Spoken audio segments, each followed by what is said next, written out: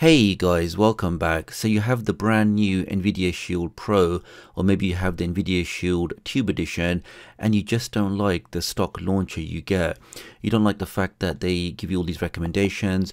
You don't like the fact that it's not very customizable at all. So for example, if you install any third-party applications, hardly any of them appear in the apps list, and you have to resort to tactics like using sideload launcher to get access to your applications. And in terms of tweaking, there's not really much you can do. I mean, I can't create any custom folders, I can't adjust the size of these tiles, I can't really change the wallpaper, so it is very limiting. So are there any options? Well, on my Shield, look what happens when I press the home key. We can see I have access to this beautiful launcher. We can see I've got all the applications here. We can see I've got a folder here with all of my BBC applications, for example. Further down, I've got another custom folder with some games. I can change the size of these tiles, I can change the wallpaper. Pretty much the options are endless, guys. So in this video today, let me show you how you can also install a custom launcher onto your Nvidia Shield and get it looking exactly how you like it. So with all of that being said, let's get started. If you're new to the channel and you want to stay up to date with the latest tech tutorials, the latest Fire Stick, Android and Android TV tips and tricks, then please do subscribe and hit the notification bell. It's a small click from you, but it makes a big difference to me. Thank you. Okay, so my device is running Shield TV version 8.1.0, and if I do check for a later version, and if I check for an upgrade, for me, this is the latest version currently available. Now, interestingly enough, guys, when I first researched into how I can change the launcher on the Nvidia Shield Pro, I did find a method using this application with the combination of an ADB command, and I was able to then set the default launcher. However, doing some more research, I actually found a much simpler method, and that's the method I'm going to be sharing with you today. Now, to start this process, the first thing we need to do is actually download a custom launcher, and I have about 5 of these TV launchers available on my website. So if you just open up a browser, or in my case, I'm going to use a download application, let's navigate to http://bit.ly/tduk, that's me, and the numbers 2019. Let's type that in and click on go. Now when you get to my website, if you click on the hamburger menu here, scroll down, and there's a dedicated section for downloads. And if you scroll to the bottom of this list, I mean, there's a lot of stuff here for your Android boxes, your Fire Sticks, some retro stuff. But we can see there is a dedicated section just for Android TV launchers. And in my example, I'm going to be using the ATV launcher. Let's click on that. Let's scroll down. And let's click on the green download button. Let's give that a second. And let's click on install. So all we've done so far is just download a custom launcher and install it. Let's click on done. But of course, if I press the home key, it's still going to use the stock launcher. So how do we change it? Well, if you go over to your settings, go into your applications, let's scroll down, let's click on see all apps, scroll down, and what we're looking for here actually is the system application. So keep scrolling down. Okay, here we go. So we have the option to show system apps. Let's click on that. Let's scroll further down. And this is what we're looking for. We're looking for the Android TV Home app, which is one of the core system apps. And if I click on that and choose the option clear default, so here we're saying we don't want to use the currently set default launcher, we want to choose something else. So let's click on that now. So do you want to clear the defaults? Let's click on OK. Okay, so now we have no default launcher set. Watch what happens when I press the home key. And there it is, guys. We now get a prompt asking us which actual application or which actual launcher do you want to use as your default launcher. So no need to mess about with ADB commands or installing custom applications. We can literally just clear one default setting and we can now choose our custom launcher. So there's 2 things we need to do to set this as the default launcher. Firstly, I'm going to click on just where it says ATV launcher because I'm saying I want to select a different application. Let me click on that now. Now if I press the home key again, we can see it asks you now, do you want to keep the ATV launcher as your home launcher just once or always? So now I'm going to select the option always. So let's click on that. So what this means now is every time I press the home key, we can see we stay in our custom launcher, and here it is guys, we're now using a custom launcher replacing the stock one. And as I was mentioning before, there's just so many things we can do in terms of customization, in terms of tweaks, just to make this exactly how we like it.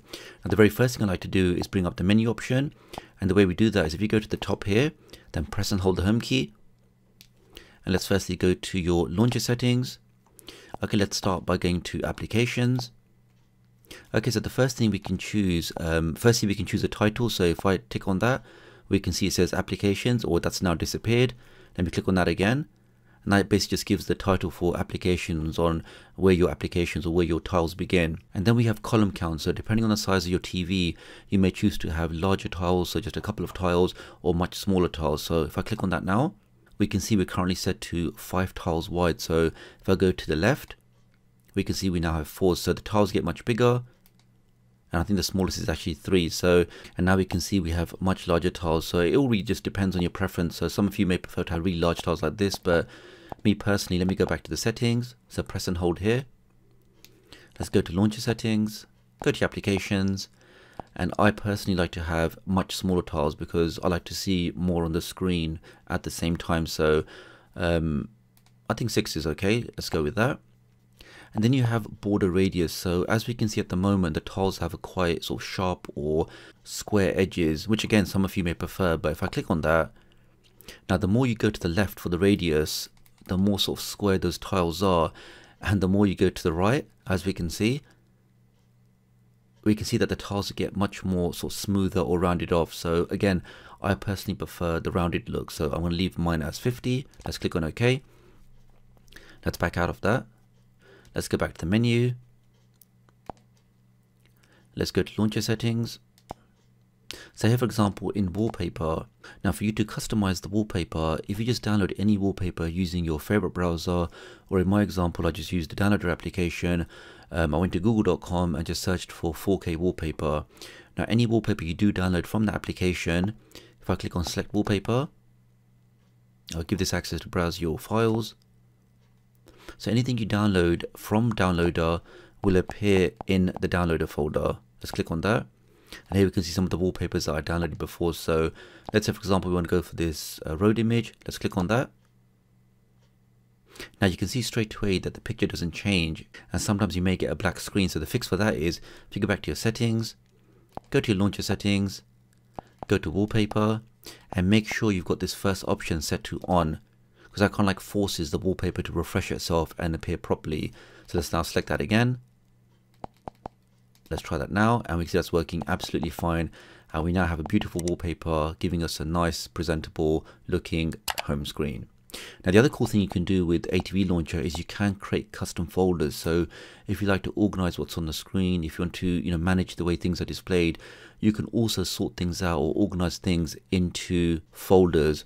And the way we do that is, so let's say for example I want to create a folder just for anything to do with gaming or for emulation. So if I press and hold on this and click on create folder, let's now give that a name. So let's just call this gaming. Okay, let's click on apply. You do also have the option to password protect a folder. So if for whatever reason you may want to put certain content into folders that maybe you don't want anybody else to see, you can actually create a password protected folder. So unless you know the password, you can't see the contents. But for now, let's leave that as blank and click on apply. Okay, we now have a gaming folder. Let's now click on this, press and hold, click on move to folder, and let's select the gaming folder. Okay, let's also press and hold on this, move to folder, gaming, and let's lastly add these two over here. So press and hold, move to folder, gaming, and then lastly this one. Okay, so now if we look here and if I open this up, we can now see there's 4 games which are just in this folder. So really easy to organize your stuff. Now if you want to change the appearance of your custom folders, if you press and hold on it, go to configure.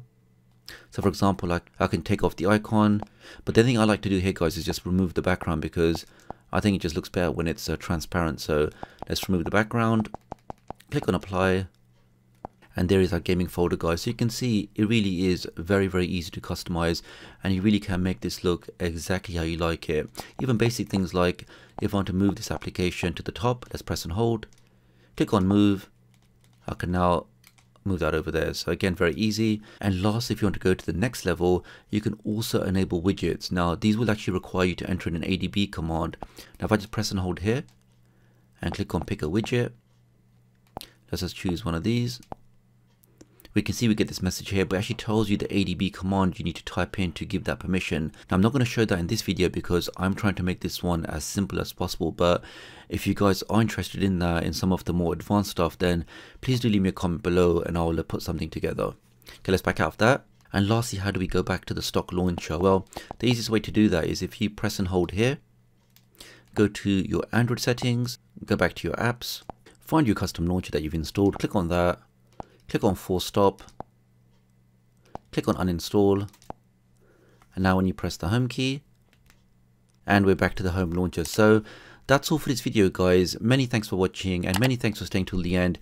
If you did find this video useful, then do give it a thumbs up. If you want to see more stuff like this, more stuff for the Nvidia Shield or the 4K Fire Stick or the 2nd generation Fire TV Cube or your generic Android boxes, then please do hit that subscribe button and the notification bell.